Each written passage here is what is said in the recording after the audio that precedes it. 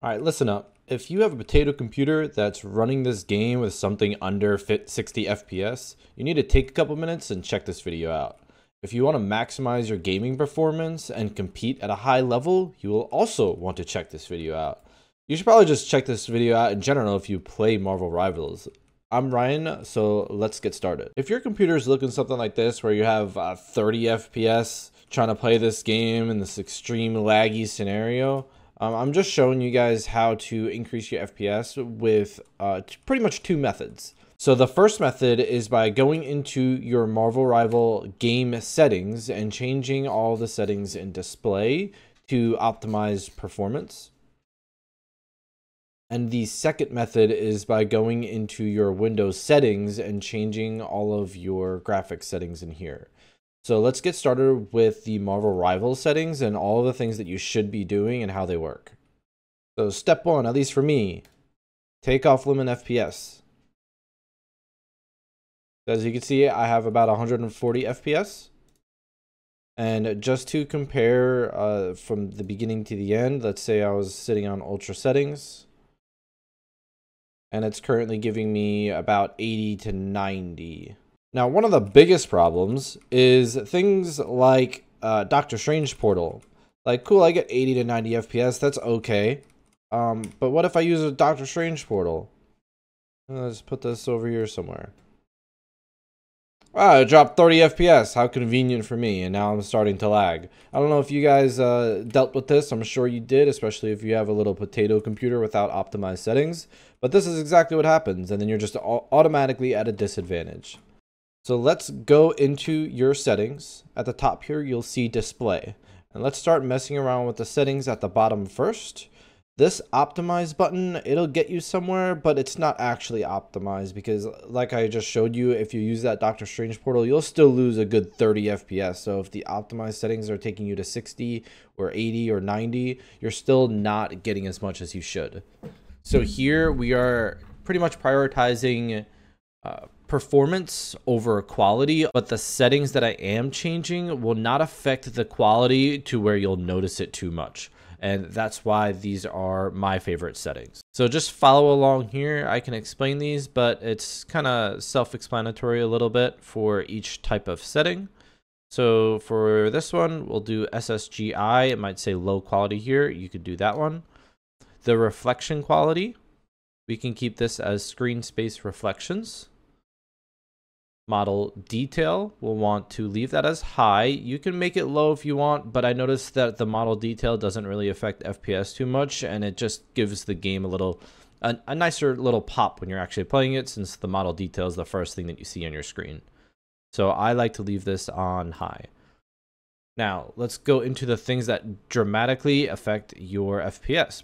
Processing, we will want to leave this to low. Shadows, also low. Texture detail.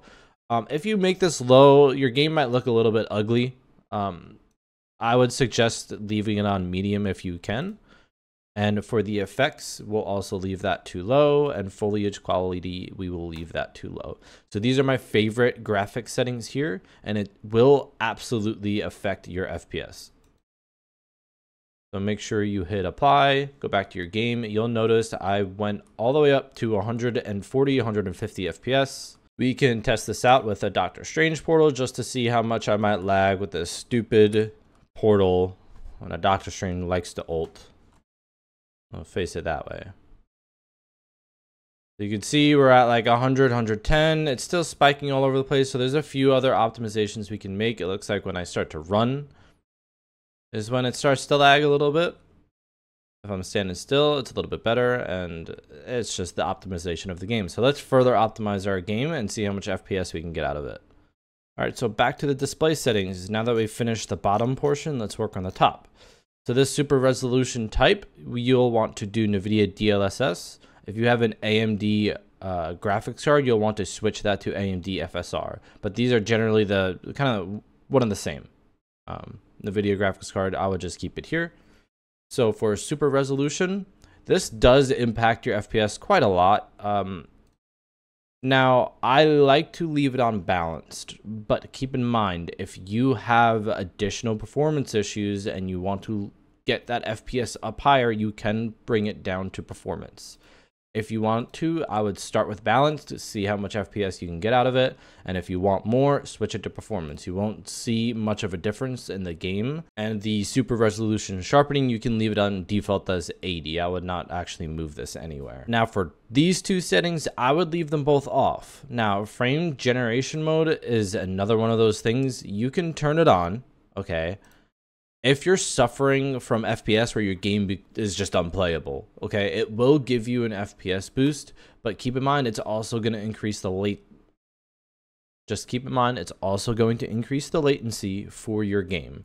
And what this means is it's basically going to take longer time for your input of your computer, right? So if you're shooting, it's going to take longer for that input to reach the servers. And you can see in the top right, it says I have 33 ping. If that setting goes on, technically that ping is going to feel a little bit higher, which means, again, it takes longer for your inputs to get to the server, which means if it looks like you're hitting somebody on your screen and you're not, it's because of ping. And that's really all it is, because on their screen, you're not hitting them. On your screen, you are. On the server, you are not, because of the ping difference. If you have any more questions about how that actually works, you can leave a comment below and I'll be happy to explain it in a little bit more detail. Now, also keep in mind right down here where it says show FPS, make sure you can check that on if you wanted to test things out, just so you can see this top right piece of data to keep track of your FPS and testing all your settings. And the last setting that I didn't really go over is VSync. You can keep that on. I would not turn it off. Your game will look like poop. And just to show you guys, if you have the super resolution mode on quality, you can see I'm at that 140, 150 area. If I move it down to performance, and now goes to 160, 170. So it's a nice little bump. Of course, it's going to be a little bit harder to see on my computer, but if you're going from 60 to 80 or from 30 to 50, and that 20 FPS jump is going to be a lot more significant if you have lower FPS, okay? So make sure you do these settings. I know it doesn't look like too much on mine, but that's because I have a monster computer, so I don't really count. Now, one of the last things in the settings that I want to go over is your FPS and the FPS limit, okay?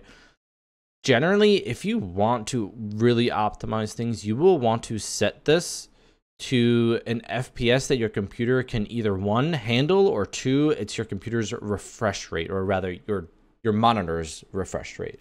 Because your FPS number here, if it's going way over what your monitor can actually do refresh rate wise, then you're just using hardware resources for absolutely no reason. You're not going to actually see a difference.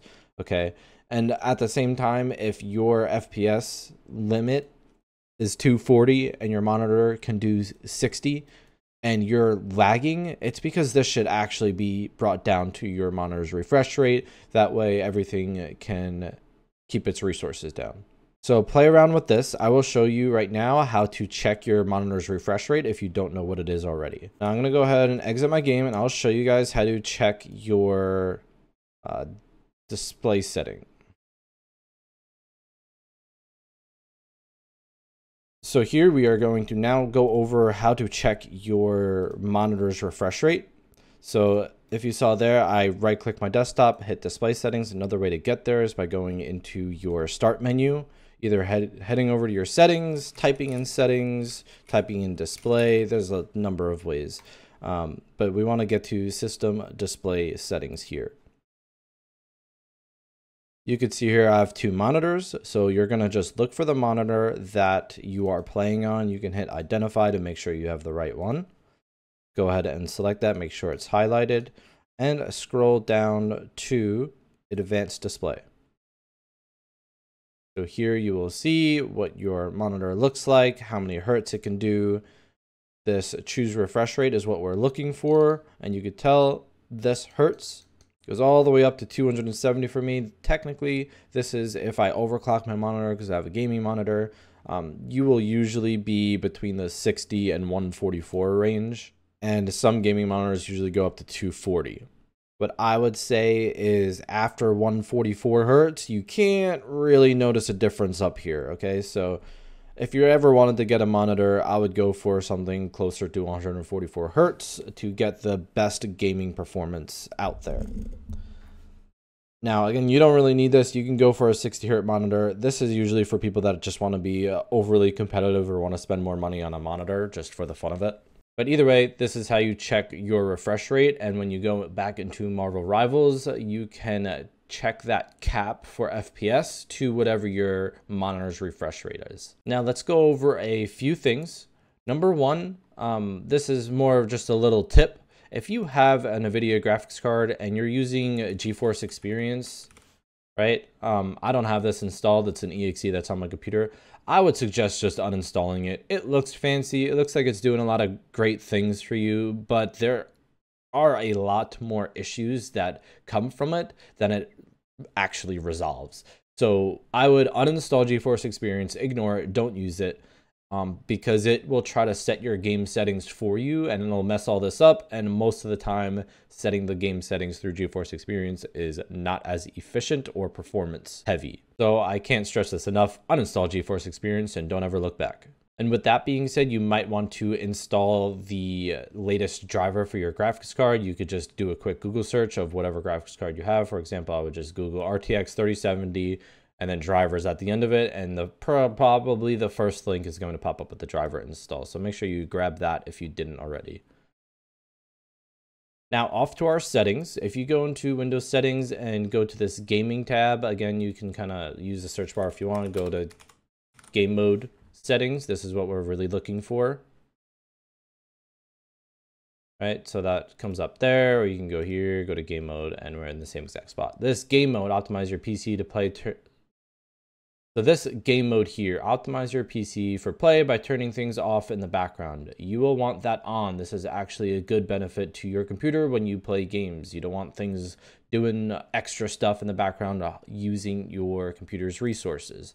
If you ever wanted to check out your computer resources, you can open up Task Manager, okay? So here in this performance tab, you can see everything in your computer and all of the performance utilizations. This will help keep this performance down so it doesn't bottleneck your computer when you're playing games. For example, if you ever capped out on your memory, your computer will start freezing. If you're capping out your processor or capping out your graphics card, your computer could start getting slower over time or your FPS will start to struggle. So again, keeping this game mode on is definitely beneficial. So let's go over to this graphics tabs here. And now the most important settings that we're looking for is optimization for Windows games. Keep that on. Again, this is a nice little FPS boost. So what this is doing is, as it says, it helps your games with their performance by optimizing Windows settings for the most part. So here we have this advanced graphic settings. Hit that drop down and we will see hardware accelerated GPU scheduling. Now, this is honestly, in the tech community, a controversial topic. Lots of people say it'll turn it on, it'll, give you a boost in performance, and that is technically true, but it has some drawbacks. One, it is not stable, which means there are a lot of pieces of software and games that will ask you to turn hardware acceleration off because it causes some type of stuttering or weird bug and things like that. So my best recommendation is use this as a last resort. If you need that extra little boost in FPS or you're having just an immense amount of difficulty running games, you can try out this setting, okay? Feel free to. Just keep an eye on all these weird issues that might come with it, like either tearing in your screen or it's, getting stuck or bugging out. Your FPS looks fine, but it's still freezing. Then this might be the cause and you would want to turn it back off. But again, if you're really struggling, turn it on, see if it helps you. Sometimes it can, sometimes it won't. Just see for yourself, honestly. But I would try to leave it off by default. Variable refresh rate, you can leave that on. And now the last thing that we are going to look at is Marvel Rivals. So go ahead and type Marvel Rivals in here. If you do have a Windows 10 computer, it might look a little bit different in the settings, but it's all generally the same. So you'll see Marvel Rivals, or honestly, you can do this with any game. Make sure that the GPU preference is not on power saving.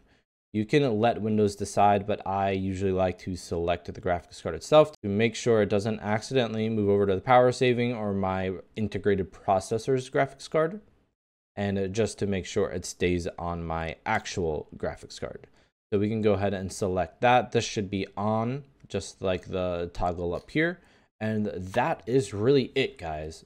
So these are all of the settings that I was able to play around with, whether it was the Marvel Rivals settings in game or your computer settings, to increase all of the performance options that you have available to you. There are some more technical things that you can try if you are just having a ton of difficulty getting enough FPS to make the game playable, but hopefully with all of these settings that is not the case, especially because I gave you a couple other options that you can try to turn on to really maximize your performance.